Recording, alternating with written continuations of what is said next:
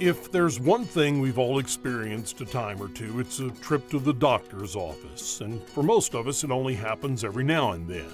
But for Faye Rudkin, it's become a routine part of her everyday life. When I was 3 years old, I got sick with a high fever and an infection. And so I've never known life without being deaf. You'll just take your hearing aids out for me. And so I had to learn how to speak and talk. Say ice cream. Ice cream. Being profoundly deaf means simple sounds Say cowboy. are foreign to Emma.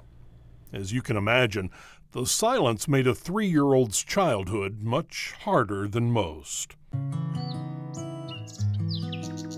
How would you describe your attitude as you were growing up? I think my attitude for sure was that it was just depressed and always Depressed? Depressed, for sure. I was so depressed growing up. I remember my first year at school, I would just swing on the swing sets by myself for hours because I felt like I didn't belong, and no one really took the time to step into my world and to really know me as a person. And I just knew that there had to be something more, and that life, I learned just early on that life wasn't fair.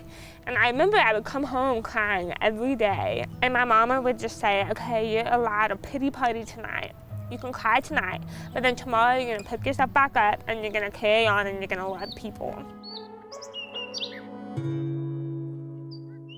Emma's parents were her rock during these hard times, but the key to her confidence came the day she sat down at a piano.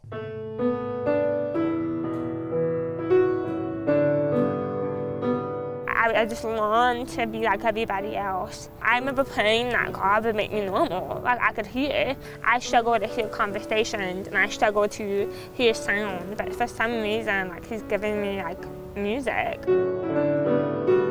As young Emma's fingers danced along the keys, she could feel the vibrations of each note. She realized that music didn't have to be heard to be played. And despite her severe hearing loss, she began to transform her silence into rhythm and melodies. Imagine there's no heaven.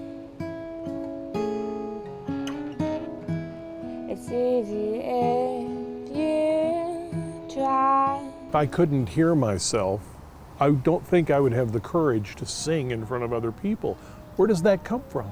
I think it comes back to the story of my mama just constantly saying, God, pick yourself back up. But it all comes from like this sturdy place of courage.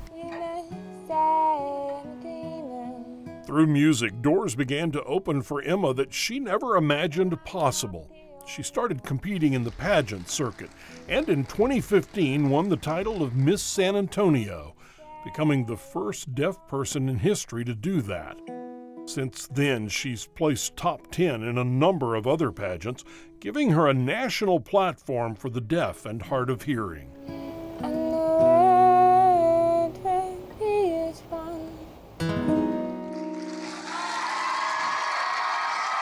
Faye Rudkin, San Antonio.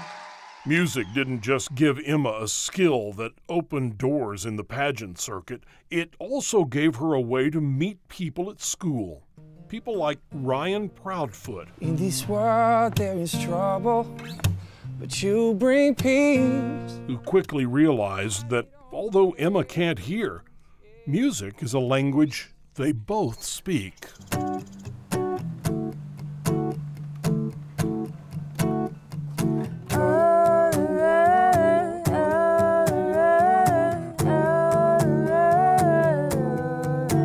We met at a UTSA football game, and we just kind of formed this friendship. I played music, and Emma plays music as well, and so we kind of incorporated those two things together. Your perfect love casts me far away.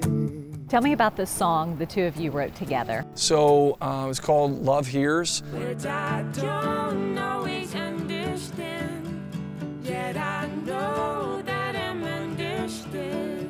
We sat down to write a song which is about the deaf and the hearing coming together in relationship. The more that you listen to it, you discover, oh, it's not just about this deaf and hearing person. I had words in that song that I just knew was such a universal truth, even though it was about being deaf and about being lonely. You stepped in to share this stillness. Love Hears comes from the deepest roots of Emma's story and touches on the brokenness she felt growing up. But the lyrics also paint a different picture, one that speaks of embracing your differences and never being held back by an obstacle. It's something she had to learn and is now teaching others through her nonprofit organization, Aid the Silent.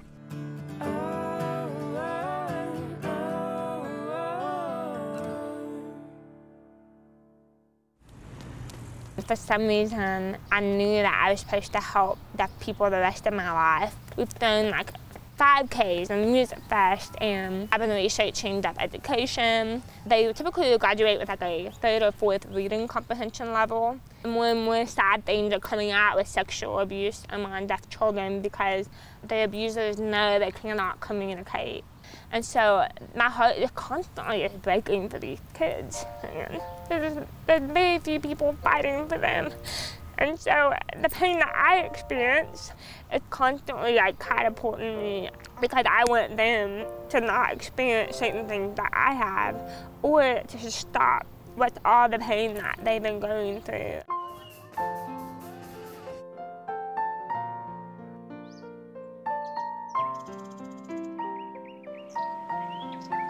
There's a poem called Silent Hands. It asks, "Can you hear me? Hear me tell my tale? Hear me sing my song?"